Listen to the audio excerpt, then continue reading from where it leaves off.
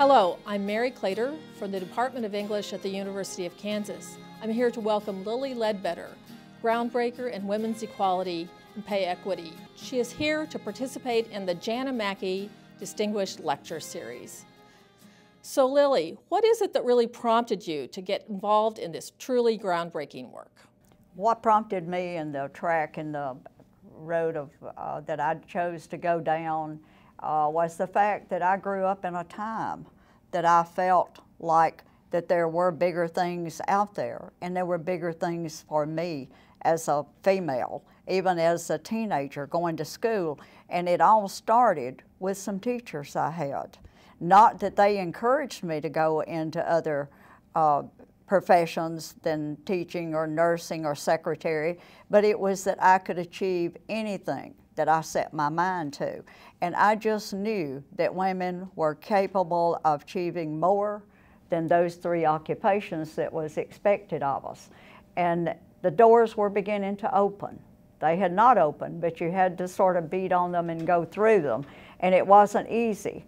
The first assistant manager's job I held, I was demoted once because my boss said, "I don't really want you on the road driving from city to city at night and worrying about you." And I said, "Well, you don't have to worry about me. That's my job." And he said, "No, I worry about you. You're a woman out there at night driving on dark roads from city to city to deliver machinery or equipment or whatever." And I got demoted back to being an office manager from being an assistant manager, and he gave my job to a man. And I thought right then, I am going to get my position somewhere, somehow, sometime. And then being the district manager for H&R Block later, I realized that Goodyear had opportunity for women opening up.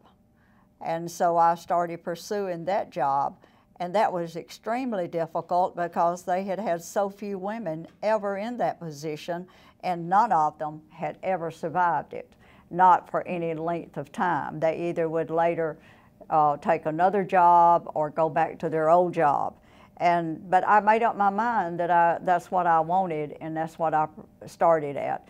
And it was really, really difficult because there was a lot of sexual harassment, a lot of abuse, a lot of propositions. And I filed a charge in the early 80s on sexual harassment.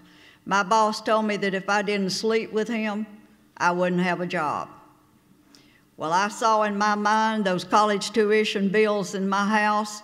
My mortgage payment was due, the car payments were due, the insurance on the cars were due. We had a big dental bill. I couldn't quit, and I could not lose my job, and I was not going to sleep with him. If I called in overtime from night shift, being on the night shift, the women always answered the phone, and they wouldn't let their husbands come in because they thought they must be having an affair because they had never heard about a woman being at Goodyear. And that was an obstacle to overcome. And so finally I figured out, well, I'll have the janitor to call, and then I'll ask when the person gets on the phone. So we got around it that way. So there's always a way around it. And today there are so many opportunities for young women out there. The doors have never been opened, and no one has ever attempted to go through.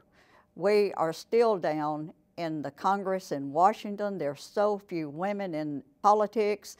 There are so few women on corporate boards. There are so few women heading up large corporations. It is still front page news. Now, my job that I went after at Goodyear is a fantastic job for a female. You shouldn't even know the difference between a female or a male in doing that job. If you're organized, detailed, and can learn it and good with people, then it's a great job. And it's not any different than any other job, being an office manager or working at Goodyear in a management position. And we should be given those opportunities, the women, minorities, because it's just a better way. And a lot of the employers, the corporations today, are realizing that if we incorporate the women and the men together, we have a stronger, better company, and we will be number one either in the service or the product, whichever. Some of the issues that I have found to be the ones that have been most prominent in my personal life are the ones that are involved with women's rights. How do you manage to balance both family and kind of having a political career and just balancing all of that, especially when you were younger, and just making sure that you have time for your career in there as well? It is hard. It is hard. There's just not enough hours in the day. But it's having that organization and it's a total family operation in order to meet all goals. And when I was working long hours in the 6 years that I worked 2 full-time jobs, my husband didn't have a real big, heavy load at work, and so he picked up the slack with the children. So this through organization and planning, and it is hard, and I believe that employers, once they realize that their choices and their promotions and obligations at work should be based on a person's qualifications, education, experience, and the job performance, no longer about sex, if it's a woman versus a male, or the color of the skin or the nationality of the person. This company will do better. And a lot of companies today are going that way. It's growing, and it's being realized amongst the companies as well as the individuals. But I want to tell you that hiring in a male-dominated factory and a male-dominated job where white males had always been the management people on the floor that the people were accustomed to working with is not easy. In fact, the plant manager said, "We women should not be in the factory because we just make trouble." I think that you inspire so many women nowadays, and I'm just wondering if there's someone that you looked up to or someone that has mentored you throughout all of this. Oh, absolutely. I had, first of all, was my mother. Not that she was highly educated or ever held a job outside the home, but she was such a hard worker, and she was so organized at home, and she wouldn't let me slack off. And so that's what gave me the stamina to have the perseverance to do what I've done in the last few years and withstand all of the hardships that went along with standing up. And also, I have had people in my life that I looked up to that I've never met. Eleanor Roosevelt is one of my all-time heroes. Alive today, I would say Hillary Clinton and Michelle Obama. They have such high standards, and they give back so much. But what happened to me? I was that ordinary citizen living the American dream, my head down, raising my family, working all the overtime I could get to try to support my family, not knowing that I was being shortchanged in my earnings. And this is not right. Is it easier in a way to address the issue of pay equity when not everyone has jobs and people are struggling to make ends meet? It's hard, but there are the good jobs out there. There are good employers that offer all of these extra things for family life because they realize that people do have families. They do have a life outside of work, but it is hard. And I tell individuals, you may not live in the location you want to live in, but you can find these jobs, and don't settle for less, because when you start out underpaid, you can never catch up, and it's gone for the rest of your life. We still have employers today that tell women, well, I can't pay you what I pay Joe because he has a family. And a single person is a family. They're trying to live and pay their own rent or their mortgage and pay bills. So this is not right. That's not what you base pay on or responsibility. It's based on the responsibility of the job and the experience that the person is bringing and the job performance. What do you think about taking gender equity to a larger global position?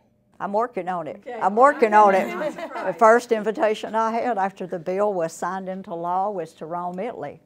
and they have the same problem we do, except it's worse. But this is international. I thought in the beginning that this was just a deep Southern problem because, as you can tell by my accent, I've never lived anywhere else, and I thought that the good old white guys down south was just keeping control. Well, it wasn't like that. This is international as well as globally and all over the United States. I started immediately after the verdict came out in my case getting letters from all over the United States with other people having lawsuits. And two of the large employers in my area, besides Goodyear and the steel plants, was military bases. We have two at the time. And everybody said, well, why didn't you work civil service? And a lot of people said, well, that's why I worked civil service, because I knew that my promotions and my pay was exactly correct. That's not true.